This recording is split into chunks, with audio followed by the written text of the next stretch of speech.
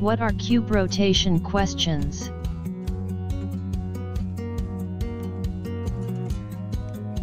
Cube rotation questions in the aptitude tests involve determining the final position of a marked point on a cube after a series of verbal rotation instructions. Test takers need to track the movement of the mark through various rotations, using techniques such as visualizing the cube.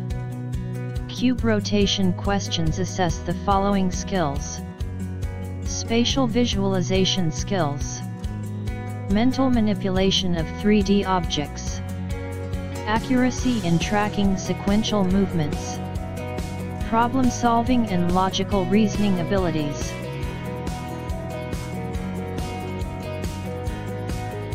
First, you are told the initial position of the marked surface on the cube. For example, initial position top. Then a series of rotation instructions are given and you are asked to rotate the cube imaginarily, keeping the initial position in mind. When the instructions are finished, you are asked to know the final position of the marked surface. Initial position top, left, front.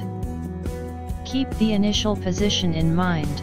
Close your eyes, try to mentally rotate the cube in the direction of the instructions.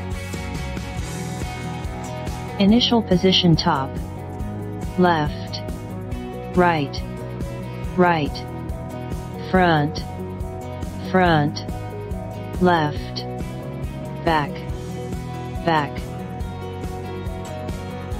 You are not allowed to hold an object in your hand during the exam, but you can practice by holding a cube-shaped object in your hand to get used to the questions at the beginning.